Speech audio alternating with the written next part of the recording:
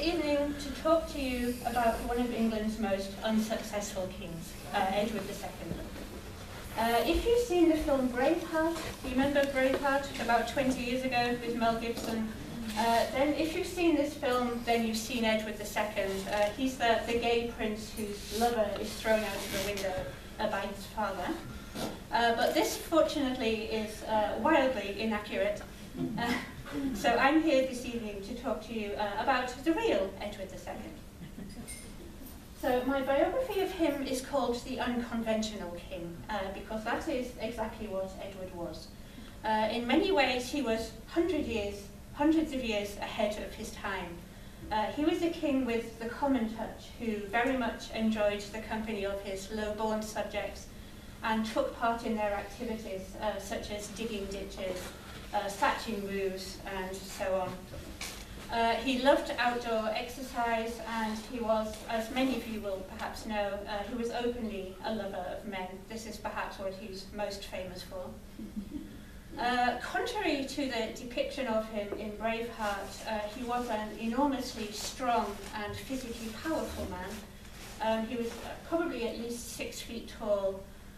Contemporary chroniclers all comment on his enormous strength. Physically, he was one of the strongest men in the kingdom, says one chronicler. So the portrayal you see of him in Braveheart is inaccurate, and perhaps we could even call it homophobic. So Edward II was born on the 25th of April, 1284, so 732 years ago. He was born in Carnarvon, in the town of Carnarvon in North Wales, because his father had just conquered North Wales, so Edward was born there. Perhaps some of you have visited or seen photos of the great Carnarvon Castle, which still stands in the town today. This was built by Edward's father, probably beginning around the time he was born. So it's possible that Edward was born in the middle of a muddy building site, which can't have been very comfortable for his poor mother. In his own lifetime and ever since, he's often known as Edward of Carnarvon, after his birthplace. He was the first of 3 English kings who was born in Wales. The others were Henry V and Henry VII. And he is one of only 2 English monarchs who had a Spanish mother. The second was Mary Tudor, Queen Mary I, the daughter of Henry VIII and Catherine of Aragon. Edward II, or Edward of Carnarvon, was born in the 12th year of his father's reign as King of England, 1284. So his father was King Edward I, who in April 1284 was almost 45 years old. He was born in June 1239 as the eldest child of King Henry III. So nowadays, of course, Edward is a very common name almost everywhere in Europe. But when Edward I was born in 1239, the name had become extremely archaic in England. Edward is an Old English name, and it fell out of use after the Norman conquest of England in 1066. So by 1239, it had become as strange as calling your son Wulfnoth or Athelstan. But Henry III, who was Edward I's father and Edward II's grandfather, was a big fan of Edward the Confessor, who was the King of England, who died in 1066, and who was canonized as a saint a century after his death. And therefore he named his eldest son in honor of Edward the Confessor, and thus Edward became an extremely common name all over Europe. So when Edward I, Edward II's father, became King of England, when his father Henry III died in November 1272, he was on crusade in the Holy Land and did not return to England until almost 2 years later.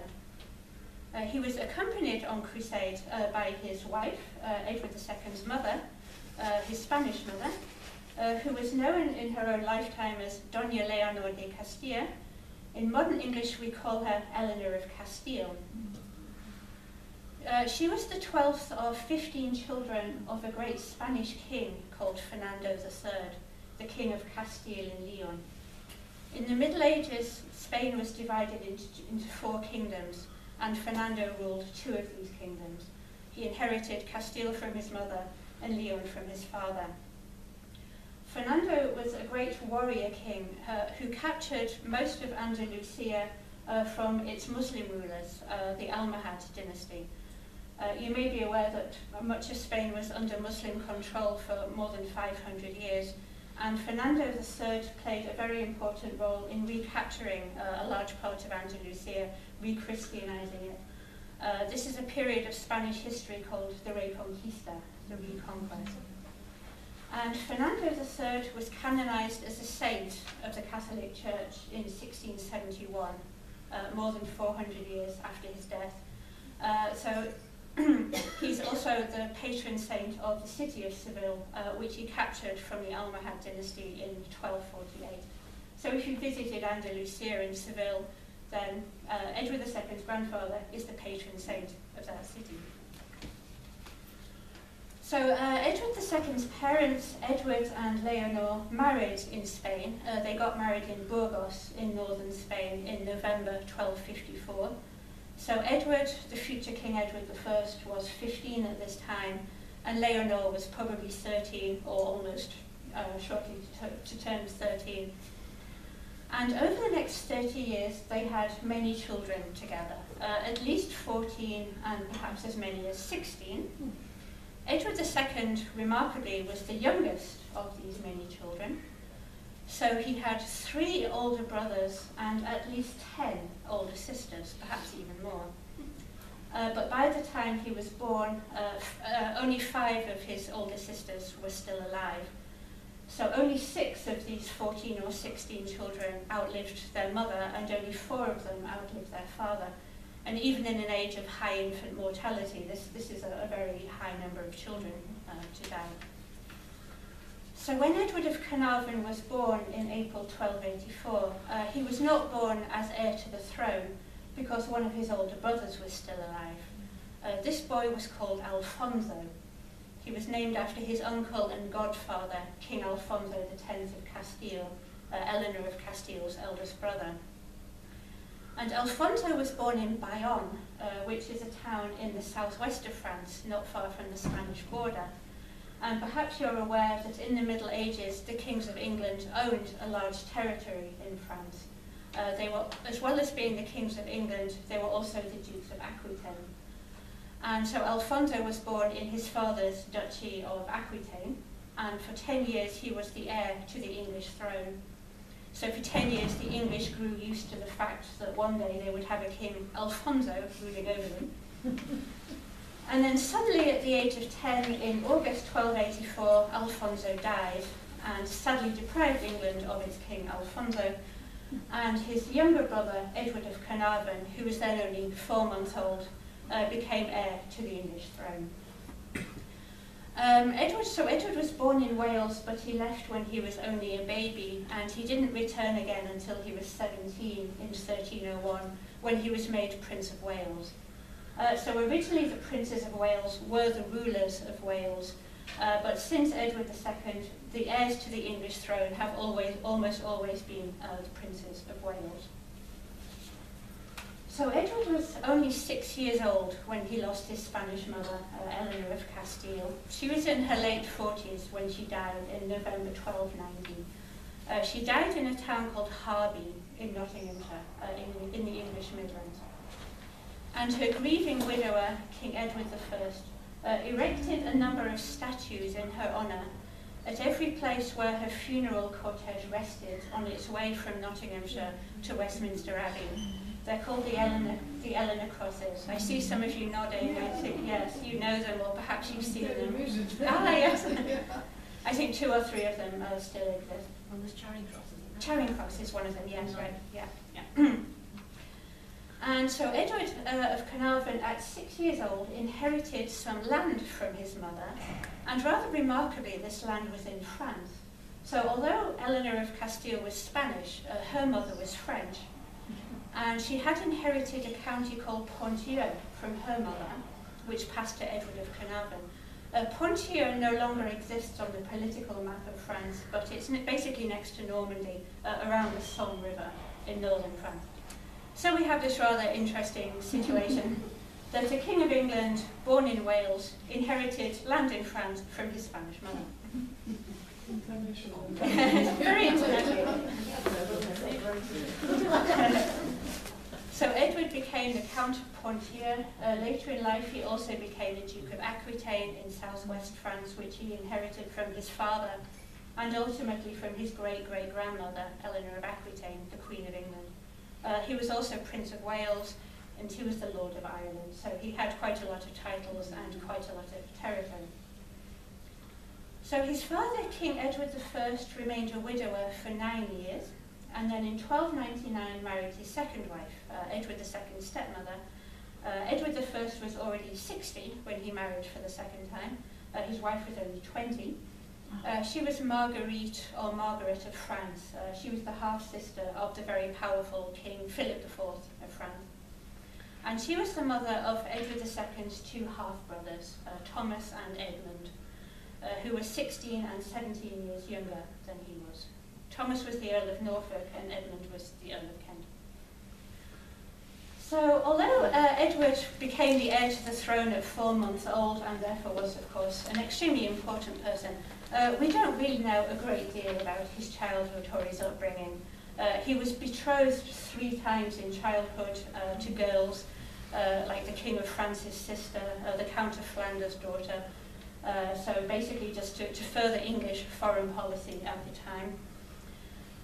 He grew up mostly at a place called King's Langley, which is in the English county of Hertfordshire, near St Albans. It's not far from London. This became his favourite residence later in life.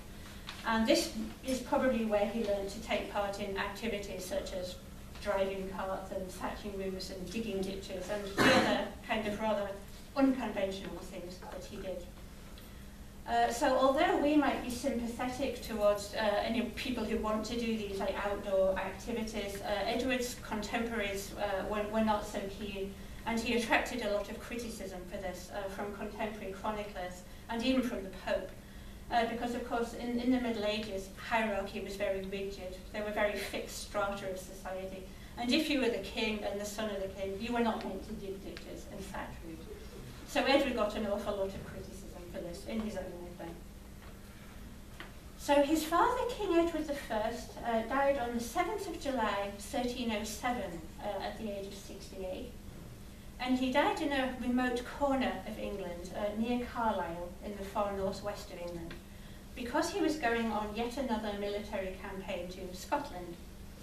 So just to go back in time a little bit and to cut a very long story short, Edward I's brother-in-law, Alexander III of Scotland, died in 1286, and he left as his only heir his granddaughter Margaret, who is known to history as the Maid of Norway. She was the daughter of King Eric II of Norway, and her mother was Alexander III of Scotland's daughter. And so she became the rightful Queen of Scotland in her own right, and her engagement to Edward of Carnarvon was arranged. But sadly this little girl died in 1290 at the age of only 7. And this then prevented any unification of England and Scotland as early as 1290, and the countries remained basically enemies for the next few centuries. There was a long period of an interregnum in Scotland until 1306, when Robert Bruce, the great Robert Bruce, who you've probably all heard of, one of the greatest kings of Scotland, he killed his greatest rival, John Comyn. He stabbed him to death in the church in Dumfries and basically had himself crowned King of Scotland. And Edward I was not happy about this, so went to Scotland on military campaigns against Robert Bruce. So basically Edward II inherited from his father this unwinnable war in Scotland because Robert the Bruce was a great king and Edward II wasn't. And he did not have the ability to conquer Scotland, to defeat Robert Bruce, and this would overshadow much of his reign. Edward I also left his son enormous debts in 1307, something like £200,000. With 700 years of inflation, that's billions, with uncountable billions that he was left in debt. So he was left with a very difficult legacy. Probably the very first thing that Edward II did when he became king in July 1307 was to recall a man called Piers Gaveston to England. and some of you have probably heard of Piers Gaveston, I think it would be reasonable to say that he was the great love of Edward II's life. He was a nobleman from Bayonne, which was the part of southwest France then ruled by England. So he wasn't English, but he wasn't really French either. He was the subject of the English crown. So he was a nobleman, he wasn't low-born. He had been placed in the future Edward II's household by Edward I as his companion. Edward fell in love with him. So a few months before he died, Edward I, deeply concerned about this relationship between his son, the future king, and Piers Gaveston, sent Gaveston into exile. So basically the first thing that Edward II did when he became king was to recall Gaveston. And not only to recall him, he made him Earl of Cornwall and brought him into the royal family by marrying him to his niece, Margaret de Clare. So as I said, Edward II had a lot of older sisters. He also had a lot of nieces. Margaret de Clare was the oldest unmarried female member of the English royal family in 1307. So Gaveston was now the king's nephew by marriage and the Earl of Cornwall. And Edward's favouritism towards Piers Gaveston over the next few months basically brought England almost to the brink of civil war, because his barons were so unhappy at his favouritism and his ignoring his other barons that they armed themselves against the king. And Edward did likewise. And England for a few weeks really teetered on the brink of civil war.